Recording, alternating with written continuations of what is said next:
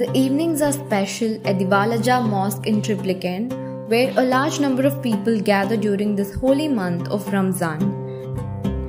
Carrying colourful buckets filled with eatables such as fruit, milk, rice, a sweet, dates, water and a pickle, men from the Sufidar Temple at Mylapore help thousands break the fast at sundown.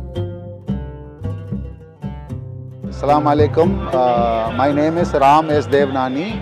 We come from Sufidar Temple, Mylapore, and we are coming here in this Wallajah Road Big Masjid from last 36 years, and we bring food every day the whole month of Ramzan.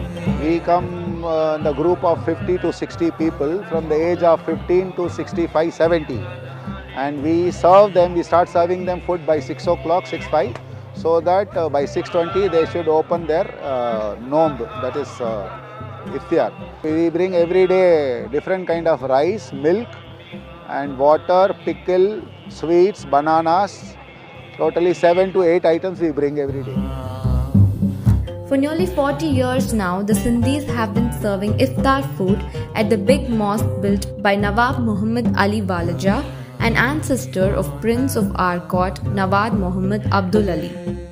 Assalamu alaikum wa rahmatullahi wa barakatuh.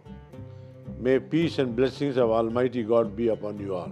In Triplicane, Wallajah Big Mosque, there are so many hundreds of people, they come every evening to break their fast.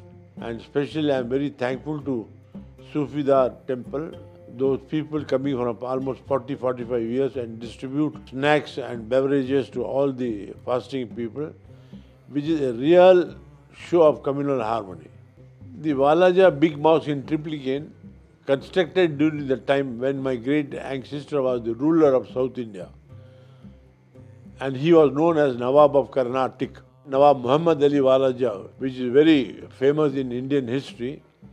He was very liberal and he was a very large-hearted person.